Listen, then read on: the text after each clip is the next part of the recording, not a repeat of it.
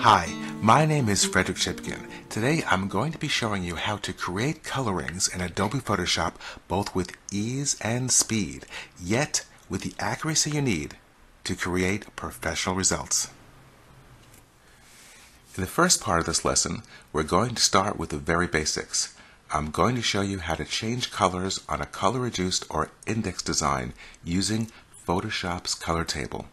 Then, we're going to dive into something really useful and a common task for most textile designers, matching the colors in a design to a pitch sheet. And I'll be showing you a very accurate way of doing this by using HSB color charts. In the second part of the lesson, I'm going to show you how to create colorings by using layers so that the tones within a layer match a given color, such as a Pantone color, accurately and, dare I say, effortlessly. Before you take this class, I strongly suggest that you take my class called Adobe Photoshop for Textile Design Part 2 Color Reduction, where I'll be showing you how to take a design that's in RGB color mode and reduce it down to index color. In short, taking my class on color reduction will help prepare you for this class. So before we begin this lesson, on this page I provided a link so you can download practice images and color charts. So pause the lesson, get your practice images and color charts, and we'll continue. Don't forget to save these files into a location on your computer where you can easily find them again. Okay, so on my screen is the design Bouquet Fields V1 indexed. It's one of the practice images that you just downloaded. Now, the moment your design is changed from RGB to index color mode, you gain access to a wonderful thing, Photoshop's color table.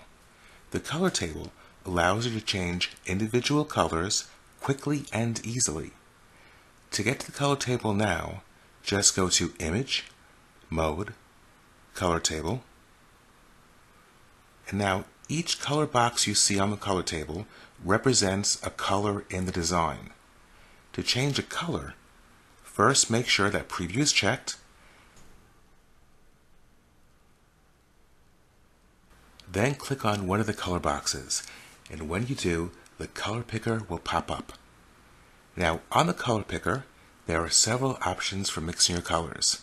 The ones that are most commonly used are the HSB colors.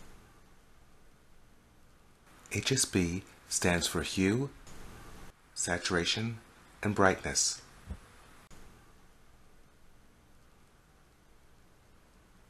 You can change the hue to anything between 0 and 359.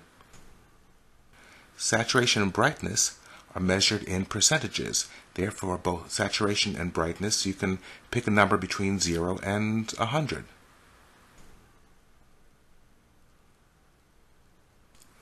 As you can see, changing the ground color in this design was a snap.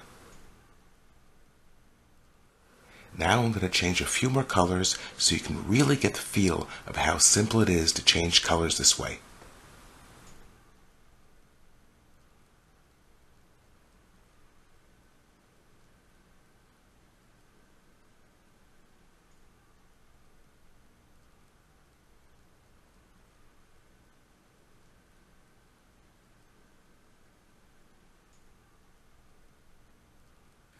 After you finish changing all the colors you want to change, simply click on OK, and then, voila, you have a coloring.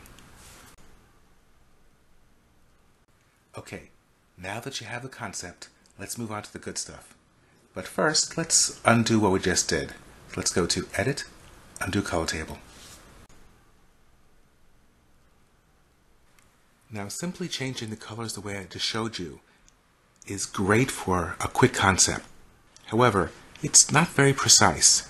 The reason for this is that the colors on your screen will never perfectly match the colors that you print out on your printer.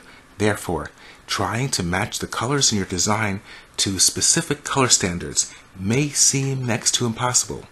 There is, however, a simple and elegant solution to this.